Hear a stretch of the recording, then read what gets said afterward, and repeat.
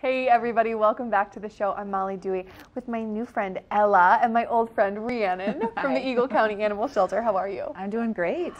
I'm doing better. I love when you bring us furry friends to play with. And this little girl, she's so sweet. Yeah, she's great. You wouldn't even know right now that she's just only 8 months old. So right. She's but just a baby. Take her outside and she'll show you that puppiness for sure. Yes, loves to play. I bet she's going to be so excited with all the snow coming her way. She loves the snow, yeah. Oh, my girl's like that too. Oh, it's so fun. Well, so tell us what's going on at the Eagle County Animal Shelter. We're just busy, you know, we're full with cats and dogs. So if you're looking for that new furry friend, we have what you're looking for, you know, for sure. I mean, if you're wanting an energetic girl like Ella, or maybe a more laid back dog, or maybe a kitten, we have all of that. So. You really do. Yes. You have everything. And you do such a good job taking care of all of them and really getting them ready to go to their forever homes. Yes. It's not like, you know, I feel like, you know, people aren't just walking in and sort of getting a dog or a cat where it's like, we don't know anything about this animal, or, you know, like you guys, you work with dogs. Like Ella, you were just saying you're taking her to training tonight. Yes, and they have usually all their shots and all that stuff. Tell us a little more about that. Yeah, so Ella, she's already spayed. She's vaccinated. She's microchipped, so she's ready to go. And that's amazing because those are huge expenses. They are. You know, we want to send a dog home that doesn't need to, you know, immediately go to the vet and, you know, spend another $500. You know, we want one that's going to be ready for its family and ready to enjoy Colorado.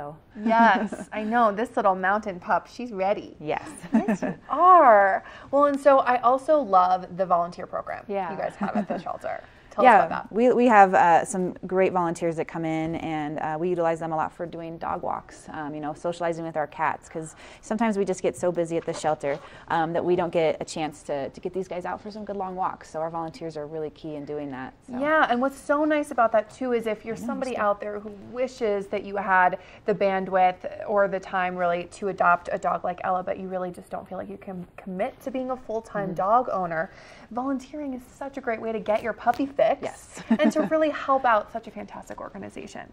What do you see over there? Shake, shake, shake.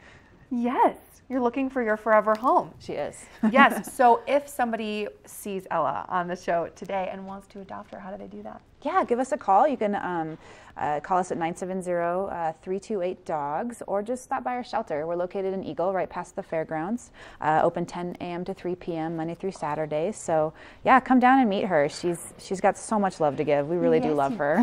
Oh, she is so sweet. You guys, call Rhiannon or go visit the shelter. This girl is going to go fast if our producer Mackenzie out front does not take her home this morning. Well, thank you so much. It's so great to have you on, Rhiannon. Thank you. And it's good to have you on too, Ella. All right, coming up, we're going to check in on that local weather forecast, so don't go away.